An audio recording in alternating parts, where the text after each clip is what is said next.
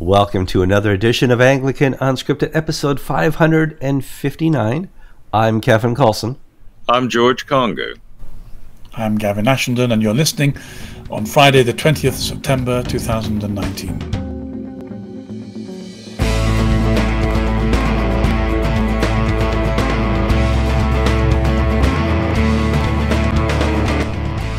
Welcome to another special edition of Anglican Unscripted, and I'm not going to lie, they're all special. All 559 are just about as peachy Anglican as you can get, talking about everything we talk about, from theology to news to politics, and today's going to be no different. But before we get there, you as an audience member have an important responsibility, and that's to spread the Anglican Unscripted gospel. Well, no, just make the program more palatable for other people by spreading it through the algorithms of Facebook and YouTube. So please share us, like us, subscribe to us, and when you get a chance, go to the comment sections and add to the comments, because that's where the program continues. We had more than 250 comments in our last episode. Certainly expect more on this coming episode, because we're going to talk about politics, American politics and English politics and Anglican politics. Because, well, Christianity Today laid down the gauntlet and said they're never Trumpers in an editorial written by Mark Galli. And I thought we'd start off with that because Donald Trump was impeached here by the Congress in America this week. And it's been therapy for the liberals. It's allowed them to finally laugh and get things off their chest. It's been a calling card and a war call for the conservatives. And it's going to be interesting to watch what happens here in the next 2 years as we come up to the November 2020 election. And I got to say, probably the re-election of Donald Trump, because of how this is being handled. Before we get there, we need to talk about Christianity Today going all gaga. George, Mark Galli, an ACNA attendee, has decided he's a never-Trumper and he wants the world to know. Well, Mark Galli, the editor of Christianity Today, penned an editorial calling for Trump to be removed from office, likening him unfavorably to King David and other sort of wonderful biblical allusions. And Mark Galli drank the Kool-Aid, some people would say, and accuses Trump of undefined crimes against the Constitution. He must go because he did something bad, but what that bad thing is, we don't quite really know. Now, I'm not particularly surprised. Mark Galli is a part of that very small sliver of the evangelical elite that have been never-Trumpers from day one. Christianity Today, word here, I used to write for Christianity Today when Galli came on as editor a number of years ago. They didn't need my services anymore. That happens a lot. But Mark Galli, under his editor and under his leadership, the magazine's taken a pro-immigration stance. It's taken a stance in favor of the Equality Act, which is the law that Democrats are pushing that would introduce in the United States the sort of speech and conduct codes that you have in Britain and Canada that criminalized discussion of gay issues or transgender issues, that a person can take offense because they feel offended by your speech. So Christianity Today, on the social side of the equation, has taken a liberal stance in the last few years. And Mark Galli, who retires as editor on January 2nd, is going to go out with a bang. And he may very well burn down the newspaper before it goes. Well, it's interesting because he'll be doing interviews today on CNN and all the pundit cable channels, because he just made himself very famous in the eyes of liberal media. They're like, oh, we got a Christian on our side, an evangelical, and they love to promote people like that. And Mark Galli has just made himself one of the most famous CNA attendees that I can think of. Now, well, Mike Pence would be more famous, Vice President Pence. But Pence is obviously going to be more famous, and I think the governor of Ohio is also an attendee of an ACNA church. Now, it works differently over in England. You can't really impeach somebody like Boris Johnson. You basically have to have quick call elections. How does that work over there? Yes, we don't have that, partly because it was always assumed that the democratic process was healthy enough to deal with a corrupt prime minister, he would soon lose confidence.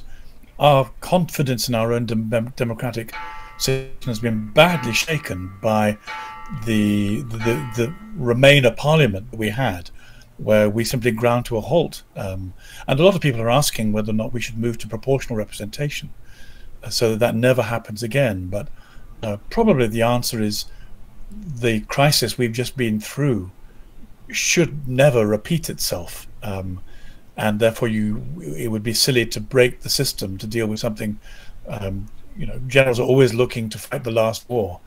I'm drawn to proportional representation because I live in an area where the party that sits here is never going to be overcome. So there's a great deal to be said for proportional representation if you want your vote to count.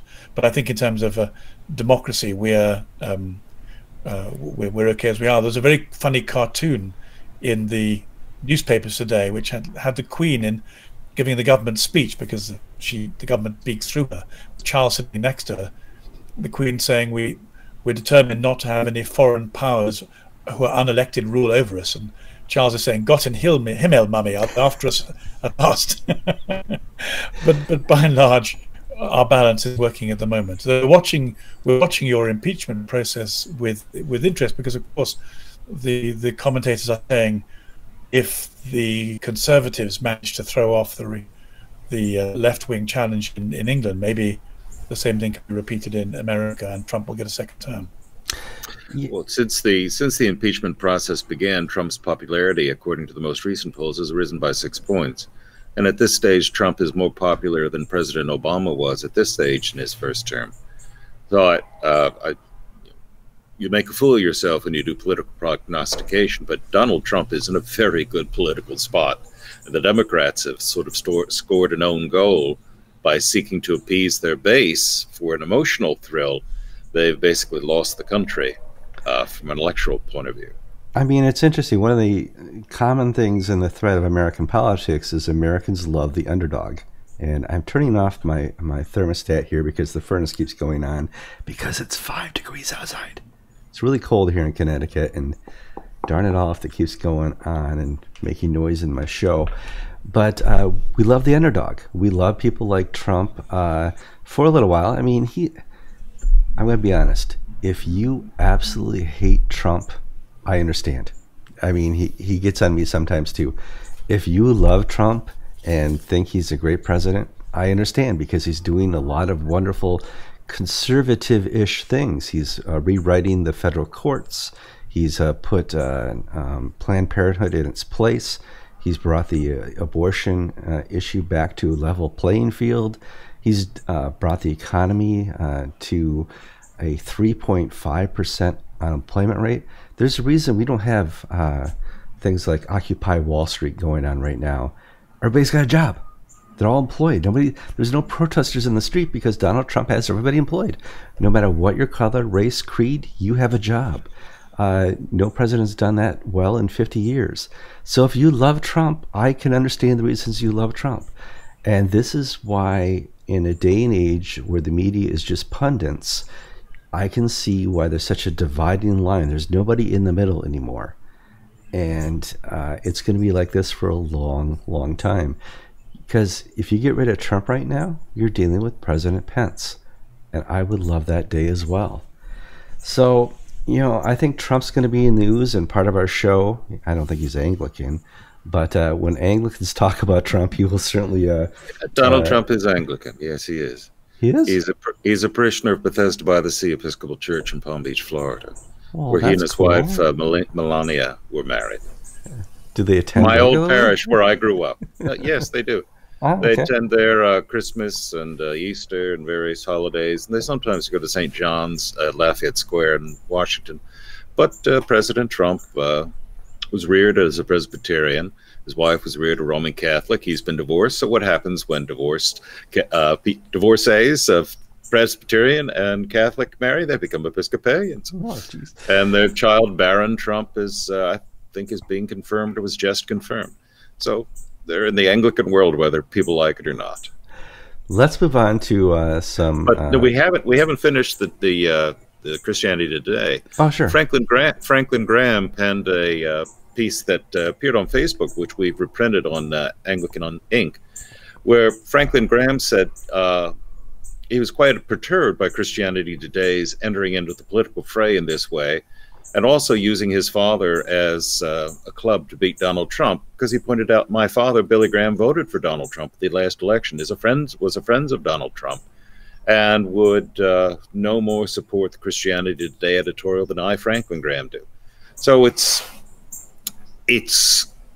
this is sort of a Chick-fil-A moment for Christianity Today. They may have, to capture the moment, they may have done, they've got a subscriber base of 130,000 people, and I don't think there are that many progressive evangelicals in the United States that would want to pay $36 a year for this sort of stuff. Yeah, well, we'll have to see. It's interesting. I like it when people talk and have reasonable conversations about hard topics. And, you know, I think the Golly piece was a hit piece, and it was just kind of rehashing some Democrat talking points and somebody who really wasn't paying attention to what happened in the impeachment process. But so what? You know, I think he was as kind as he could be for the anger he has towards Trump. And I think the Franklin Graham aspect is going to play out differently, because I don't know what type of political influence he still has. Franklin Graham's got a very strong political influence between the traditional conservative evangelical fundamentalist Pentecostal demographic in the United States. Well, the Southern Baptists, I mean, aren't as politically organized as they used to be. No, that's true, but the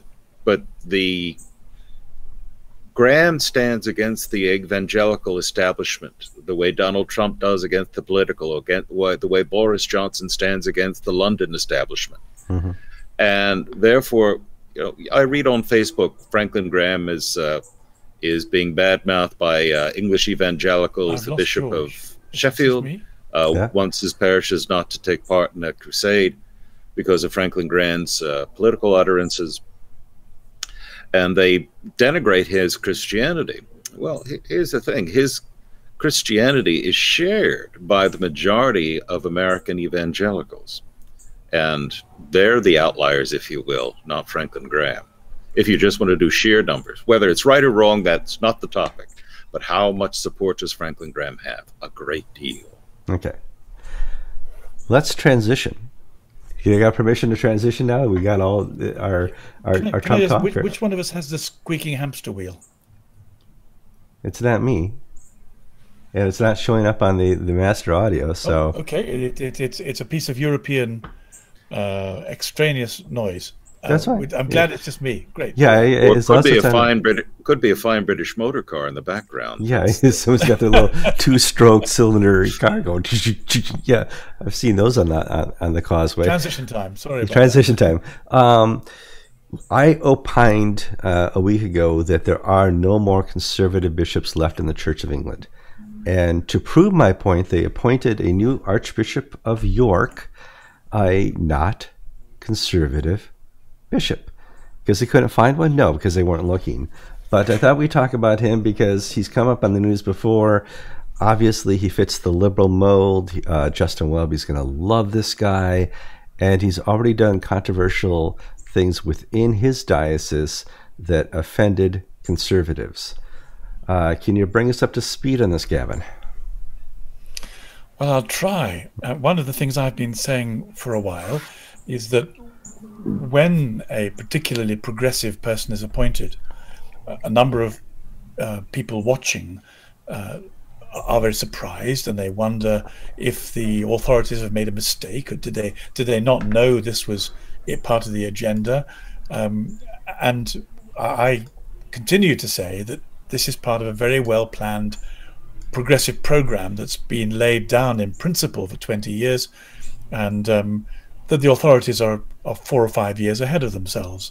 Welby was chosen to spearhead what's going on some time before he became Bishop of Durham, and the problem nearly the problem nearly arose that he wasn't there long enough because Rowan resigned earlier than he was expected to. Cottrell has been chosen because he appears to be an antidote to Welby's weaknesses. So Welby, in English terms, where we're desperately class conscious, looks to be an effete, well-educated Etonian from the top drawer of society. He's actually not particularly well-educated, but Stephen Cottrell is a kind of Essex boy. That's sort of, he comes with a degree of street credibility, not very well educated, doesn't sound particularly bright, pragmatic, down to earth, your kind of average man in the street. The problem really is, though, that he isn't terribly bright. And what I mean by that is not to be intellectually snobbish. There's no sense that he, how can you put it politely? He's not very self-aware, and he doesn't show a great awareness of nuance or possibility or potential complexity. And indeed, he said in one of his statements that not having had a very good education, he's glad when the other bishops don't look down on him or give him extra time to catch up or whatever it is. But he's been saying for some time now that he's very anti-conventional Christian morality about sexuality. And he said something dreadful. He said, do you realize that people look at us and they think that we're sexually immoral because of the traditional views we have? We are seen to be immoral by secular people. And the implication is that we have to change our morality to what secular people want, and that's exactly what he intends. So and if that wasn't bad enough, there have been clergy in his diocese who've, as school governors, have found themselves in conflict with the Mermaids, who are the transgender lobbying group, who are immensely well funded and have achieved unbelievable leverage in our society. And when the clergy have said, they appear to have taken over our church school, and I've disagreed with them and I've come off worse. Bishop, please help. So far from helping, he's given the message, in private at least, if you don't like it, you can get out. Now, he said that to so many people that a couple of clergy have got out. And when he's been challenged with this, he's simply denied it. Well, someone's not telling the truth. So all the liberals are saying our bishop would never not tell the truth. It must be those awful fundamentalist, horrible, lying, fascist conservatives. And the conservatives are saying, actually, he said it to us, and for exactly that reason, some of us have resigned.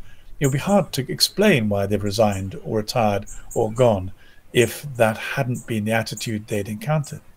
So he's been given the second highest office in the country, and he appears to have a mandate to move Anglican sexual ethics fast in the direction of progressive secular values. They know it, they've appointed him to do it. That's going to be his job.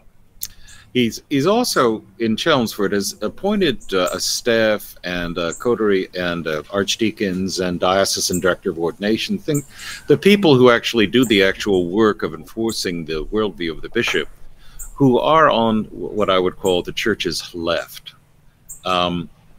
Several years ago, I had a story. The Dean of Montreal, the Anglican Dean of Montreal, was a gay man, one of the first men married in the Anglican Church of Canada. He went and took a parish in the Diocese of Chelmsford. And I contacted the Diocese of Chelmsford for a comment, because this was where, this was when the civil partnership thing, well, you're chaste, you're not supposed to be doing anything in the bedroom, and they're the only clergy we have are chaste clergy who have given their assurances to the bishop. And I forwarded to the diocese these articles where this gay dean and his partner talk about the fact that they are far from this. How good it can be. And that they're married. Not even in a civil partnership. And the response came back was, well, they're in a Canadian marriage, and because gay marriage is not yet here in England, we're not going to look into this. And it's essentially the don't ask, don't tell, but do what you want to do mindset was there from a very long time, as well as the director of education undercutting Christian traditionalist views on Christian education. And it's just the whole package that Cottrell brought to the Diocese of Chelmsford. It may have already been there, But under his leadership, the package of administrators and leaders has been difficult, such that we've had a number of clergy, prominent clergy, resign and move out of that area. And Andrea Minichilla-Williams, the president of Christian Concern, the Christian Legal Institute, penned an op-ed enumerating all these problems that Cottrell had. And in an unusual step, the Church of England Media Office the next day put out a statement categorically denying the veracity of Andrea Williams' claims. And in reading in social media, a number of people have posted saying, well, I heard him say this. Who are we to believe? I mean, who do we believe? The Church of England Media Office or my own stinking ears and eyes? So the National Church of England Press Office is engaged in the big lie. If we just say it's not true and refuse to address it, then we won't have a repeat of the Philip North problem, where you have a bishop who was equally controversial, yet from a different direction. But in that case, the National Church offices egged on the women advocates to attack Philip North, while here the conservative evangelicals are being savaged by the same people who want to protect Cottrell. Fair is fair. Yeah, no, it's fair. It's fair. I mean, it's the reality of what's going on in England is at least 10 years ahead of America as far as its progression right now. You literally have thought crime that they're prosecuting on the shores of England, Britain, I should say. I don't want to get that confused again. And just want to be sure people know that, you know, Britain is different than us because you do have an educational caste system still, where people go to the right schools and the wrong schools. They're judged for almost their entire lives. And that's still happening, Gavin? Did Gavin freeze up? Uh-oh. Yes, I had a Wi-Fi incident. I'm back. Okay. Oh, you're back. You were all pixelated. You look like you're having somebody beat you up on the side. You got purple. I thought it was my face until I saw the bookshelves are suffering from the same thing. So it was a Wi-Fi. So I've changed Wi-Fi to a better, less pixelating thing. So go on, Kevin.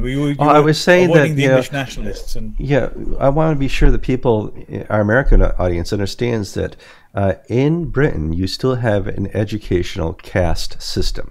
You are judged by where you went to school. We kind of have that here with the Ivy schools, but it exists to a greater extent, from what I understand, in Britain. Well, it's changed, in fact. I mean, it used to, but we're actually now, it's been inverted. So there's a much more kudos sometimes in having been educated in a state school. People who've been to the more expensive, the more successful so-called public but private schools carry a heavier burden. So, I mean, I think that's one of the reasons why Cottrell has been appointed, because he's a kind of good, ordinary, honest, straightforward man. And what the Church of England's trying to do is to identify with ordinary society and allow ordinary society to identify with it. I mean, we're back to, you either convert society or you're converted. And the Church of England is practicing a kind of form of national spirituality with an occasional Christian twist to it, that it doesn't want to have to. Go on, George. Gavin, Cottrell, I've met Cottrell once or twice. He's very pleasant. He's amiable, polite. He's Jack Spong is an unpleasant, nasty old man. Has always been a nasty old man. So it's not that sort of personality. But I just get the sense that he's a pleasant man who's going along with the company, and it really doesn't matter that it was he and not any other of a dozen bishops, because the tracks have already been laid and the train is going to go in a direction. And it doesn't matter who the engineer is. It may go faster or go slower, but the direction has been set by the whole system. And one man isn't really good. One man, you know, may or may not, he may speed it up, he may slow it down, but, you know, what did... It's just a bit odd that somebody who's been in the public. I mean, you're completely right, George. I agree with that. That's how it's working. But it is still slightly odd that somebody who's been in the public sphere for causing controversy with his faithful clergy would then not have it understood as some kind of limiting factor. I mean, if he's going to do it in Chelmsford, will he not do it throughout the whole of the Archdiocese of York, you might think? And the answer can only be that they're very happy for someone to shrug off the traditional evangelical constituency and rough them up a little bit, which is what he's done. Well, and even when Andrea Minchella Williams tells the truth and publishes it, the institution says, you know, we can shrug this off. We've got these people beat. There was a reporter who was asking me for an interview earlier on this morning, and she said, do you see any significance in the fact that the two clergy in the national news, I've been given a column in the Mail on Sunday, which has a circulation of 1.5 million, in which the editor has asked me to be more specific about the limitations of the Church of England as I see it. So it's not quite what I would have written, but nonetheless, because Stephen and Cottrell and I are both in the national news, and a reporter was saying, do you see anything significant in the fact that you two stand for exactly opposite things? And here's someone leading the Church of England at the very top, and here's someone leaving the Church of England. And I said, yes, I think actually in God's sense of humor and sense of timing, the fact that he and I stand for such completely different Christian values, and we happen to be in the news in the same week, I think that is a signal of some kind. We stand for entirely different ways of being Christian. My concern, my obviously I would say this, wouldn't I? But with Welby and Cottrell at the head of the Church of England, the accommodation with secular values, particularly to do with sexuality, is set in concrete and will only get worse.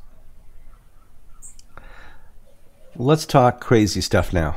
Here in America, we have the ACLU, and they're a liberal organization who try to fight for legal rights for the minorities, or people they think are undertow in the system.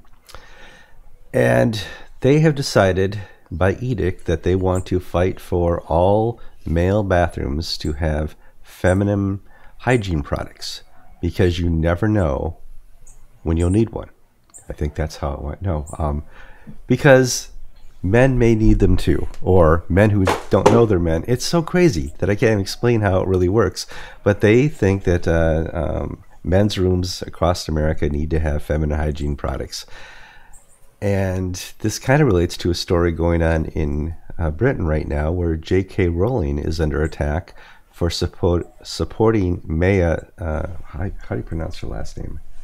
Maya Forstater, who tweeted something and got herself fired when she tried to take on the transgender lobby. And George, are you going to freak out, or are you going to take a picture the first time you walk into a men's room and see feminine napkins? Kevin, excuse me. That's right. Happens all the time. Kevin, I can assure you that in my lifetime, it's not going to happen down here. Florida. Oh, you know, it's a silliness. It's a silliness. J.K. Rowling, who my children enjoyed her books tremendously. They are what they are, nice bit of fluff. She has a very liberal, progressive worldview on most things.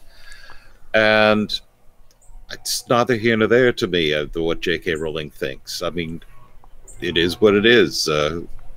She tweeted in support of a woman academic who basically upheld the primacy of science, that there are two genders, male and female, chromosomes and all that stuff. And Rowling has been savaged by the sort of soppy left who loved her pronouncements on Boris Johnson and Brexit and things of that nature. The same people who celebrated her political wisdom, not talking about her literature, her political wisdom and insight into the culture, have now dumped her, just as Martina Navratilova was dumped by British sporting groups because she supported the concept that there is a difference between men and women that is innate, and it's biological. It is not a choice. Now, the ACLU can file all the lawsuits they want, but until there's something in the Constitution that compels the state to regulate what is in private bathrooms, I don't think this is an issue. Well, Gavin, it's not legally. And perhaps you can compel the government, but you can't compel private citizens to do that sort of thing. It's silly. Gavin, when did and he created the man and woman become a hate crime, a thought crime? Well, I don't agree with George. I think it's much more significant. And I was thinking earlier on today as how we can understand it theologically. And we could call it the spirit of the age, the zeitgeist, left versus right. But I felt that what really described it best was the absolute versus relativism. So there is an absolutism in believing in God. God is the absolute from which everything derives. And those who believe in Scripture and Revelation believe that what we have in the Bible is a reflection of his categories he's given us, and they matter because although not everything is absolute, we live in a structure of reason that holds together in God's character. And the people who don't like God particularly don't like absolutism. They don't like hard and fast rules. They don't like structures and categories. And so what we're experiencing is a fight between absolutism and relativism, or relativity, not in the Einsteinian sense. And on top of that, I remember when Iraq and Iran were fighting each other, feeling a certain sense of relief and thinking, well, as long as these two Muslim nations are attacking each other, they won't worry about the West so much. And when they stopped attacking each other, I thought, well, one of them is going to come at us now. I felt the same thing a bit about the progressive agenda, because one of the groups that have been challenging the transgender people are the feminists. There's a very eminent woman feminist lesbian professor at my old university I worked at in Sussex called Kathleen Stock, and she's actually one of the people that Rowling have been supporting, and she's gone out on a limb very bravely to try and halt the closing down of free speech and thought and the imposition of uber relativism that the transgender debate brings. Why does this matter? Well, in England, at any rate, there are mothers saying our daughters won't eat or drink on their way to school because they want to avoid using the bathroom. They don't want to have to go to the bathroom, and they want to take sick leave when their monthly periods come because they don't want to have to deal with periods with some form of masculine presence masquerading as a woman in the toilets.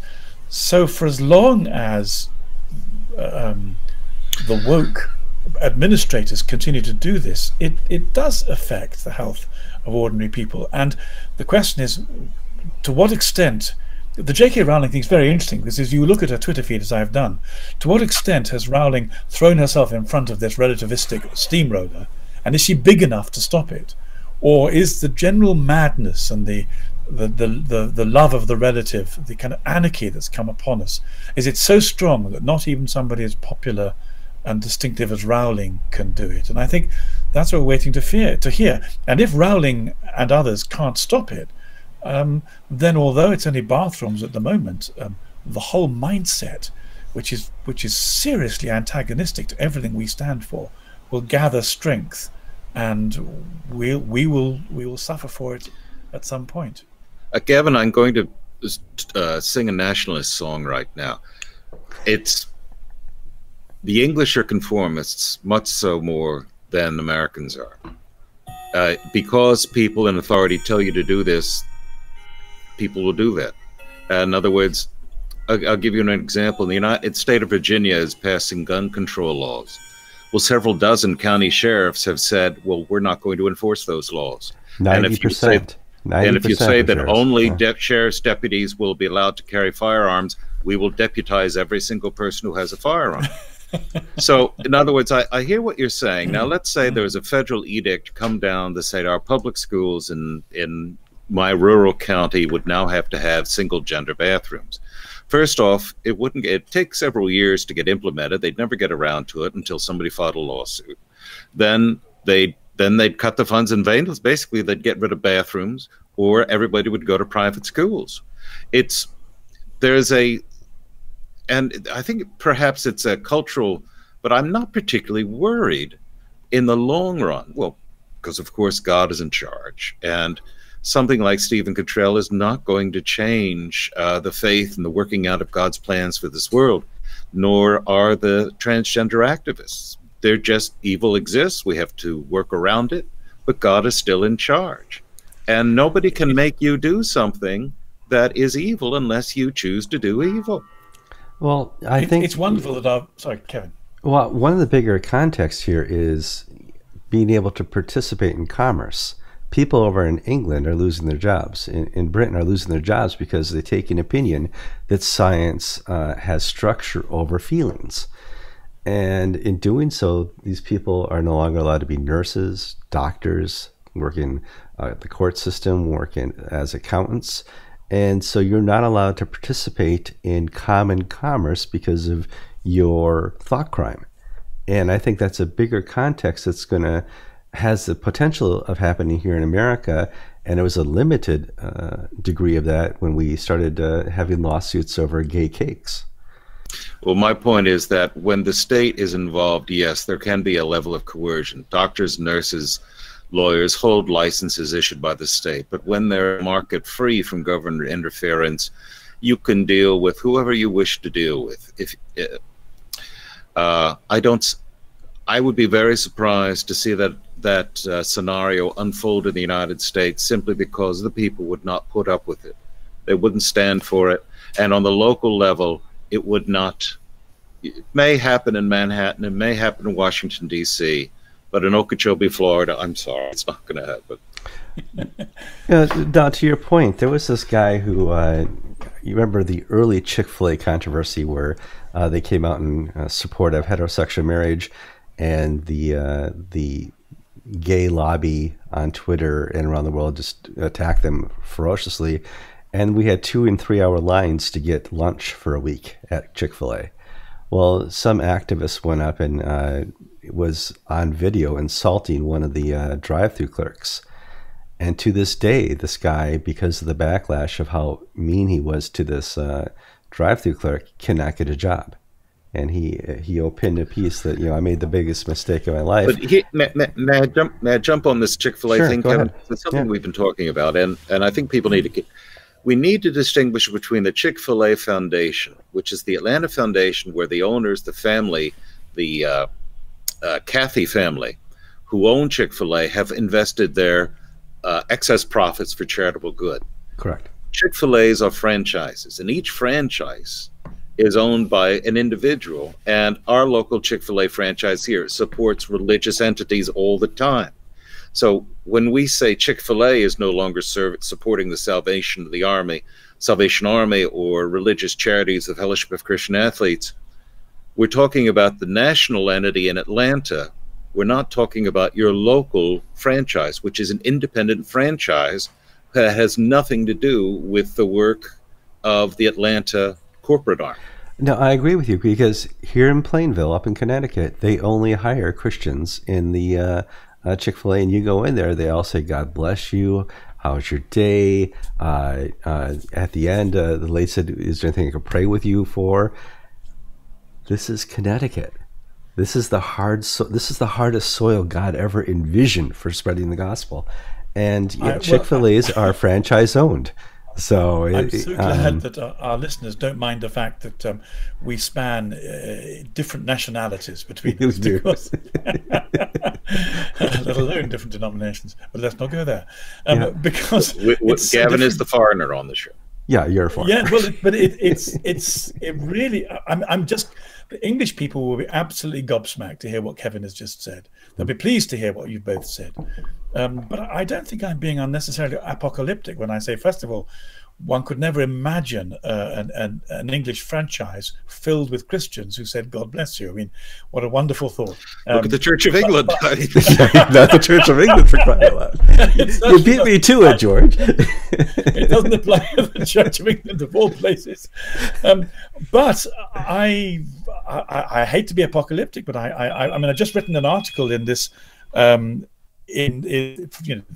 Mail on Sunday saying that what I'm afraid of is an iron curtain coming back, an iron curtain between the culturally Marxist West, which is Europe, and the Christian culturally East, because, as Kevin rightly said, this particular episode that led Rowling to join in was a woman losing her job and being sacked for simply saying, she didn't even miss, I don't think she missed prefix. She simply said, sex is real. We've got to the point in England where by saying sex is real, this is now seen as an affront to the dignity of a human being. This is, I mean, this is the most extraordinary place to get into. If ever Christians were being attacked or being faithless to science, suddenly woke culture denies and revokes science completely, and very few people seem to mind. So there is a real struggle, not between Iran and Iraq, but between woke culture and, on one hand, and any of the absolutists. And it just so happens that the second wave feminists turned out to be pretty absolutist in their values, in which case, you know, we've always said they were part of the whole Reformation and Renaissance Christian cousins in their values. So it'll be very interesting to see. And I think we're poised delicately in a power struggle between the relativists and the absolutes, at the moment being fought out between transgenderism, second wave feminism, where their unusual allies, the Christians.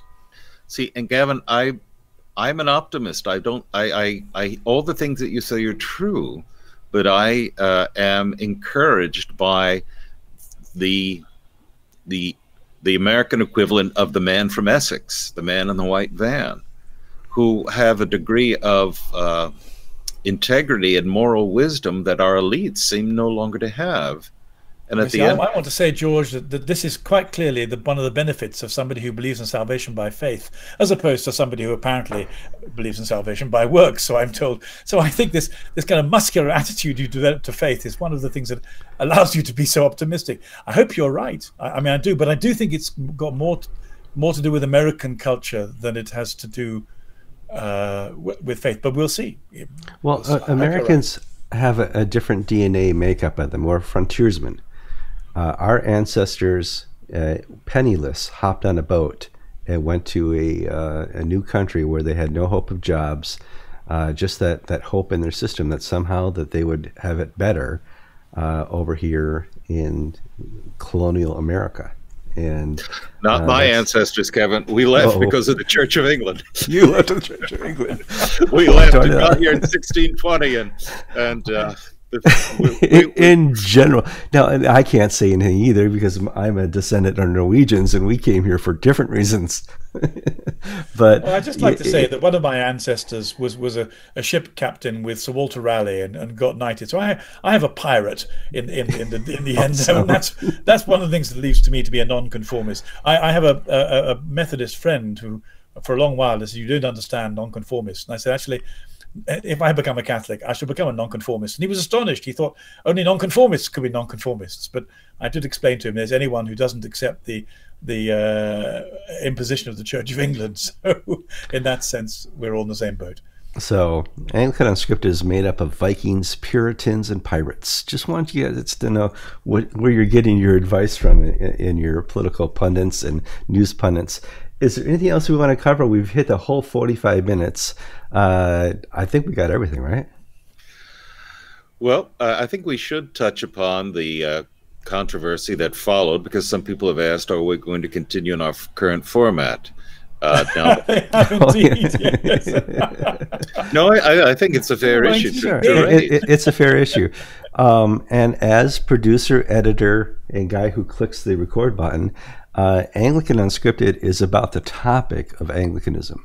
It does not have to be completely pundited by Anglicans. And I have no trouble adding other people from lesser faiths or greater faiths, however that may be, onto the program to talk about something we're all experts in. We people that I get in the program are experts in talking about the historical concept and context of Anglicanism. That's what makes Anglican Unscripted. Kevin and I have been talking about this with Gavin for several weeks, and we've been under a bit of a restraint, because it's like saying to a friend, you're going to marry a really ugly woman. I mean, you just can't say that. It's you know, you think, my God, what does he see in her? But don't bring her to tea. It must be the money. So, She's got you know, money. That's after, what you got to think. At a certain point, you just, you know, it's as if Gavin came out and became gay. It's not going to threaten me that he's gay. You can't sit in my lap anymore, Gavin, but it's okay that you're gay. You know, repeat the as if, George. Just repeat the as if. Not everyone got it. But so, in other words, what changing the deck chairs on the ship really doesn't change the worth and veracity and the strength of the intellectual and moral integrity that is presented. I don't have any, Gavin does. So let's, and that doesn't change. So because he's joined a different union. I think people have to understand over time, as in the past, we've done this for 559 episodes, Anglican Unscripted evolves, and it always becomes better and better over time. Not because of me, but because God needs this show to work. He relies very little on Kevin to do more than press the record button and to edit it. But I have wonderful people on to talk about their faith, to talk about the faith of a nation and a church, and to help you understand in a very transformative way of what's happening before your eyes. Because a lot of people, one of the most common comments are, I watch the program because I don't have time to read the news. That's what we're here for. If you don't have time to read the news and you want people to tell you what's happening, that's what Gavin and George and Kevin and other people we have on the program do for you. And we appreciate that. I'd just like to add one. Thank you, Sure, Kevin. I'd like to add one more thing, because I thought it was quite wise. It was actually a commentator in international Anglican affairs whom I thought would cut me dead. I won't say who it is for the moment. But he wrote to me and he said, you're not the only one. This is very difficult. But the thing that's really struck me recently is all the boundaries are changing. And I thought that was a very wise comment, because I think this is about the boundaries are changing. We're in a very fluid situation where lots of ideas, political, theological, spiritual movements are shifting. And one of the things I think we're trying to do on Unscripted Anglicana is to map them and keep on top of them. And that doesn't necessarily require being members of one particular group or another. It's more about perception and discernment. And I think one of the things that I've been most grateful that you two have brought is a level of perception and discernment of stuff I just don't see and learn from. And I hope that the three of us together will continue to offer that as a gift to the church. But I'll speak for myself, but I'm fairly confident Kevin agrees with me on this point. The boundaries of denomination or church or ecclesiastical organization are artificial boundaries compared to the boundaries of faith in Jesus Christ. So I don't get particularly exercised. I'm an Episcopal priest. My one child worships in an ACNA congregation. The other, I think, goes hiking on Sundays. But the point that I'm trying to make is that, you know, God is still God. And all of our efforts to basically make him sign up to our way of doing things are rather futile, I think. No, our job is to draw people to God. And I agree with you, George. And I think one of the most important things is to know that what's happening within our lives is no different than what I called for when Pope Francis became Pope. I said, it's time for an open table. And if Gavin's moving on to Rome helps with that, wow. You know, it's time. Pope Francis, if you watch, I'm assuming you do. Well, let's just assume Pope Francis watches Anglican Unscripted. It's time for an open table. I'm Kevin Coulson. I'm George Conger. I'm Gavin Ashland, and you've been listening to episode 558 of 9. Anglican Unscripted. 9? 9. Really? Yeah, oh, it's okay. Bother. Something's never changed. 559 of Anglican Unscripted. And if you're watching, Frank, let me know.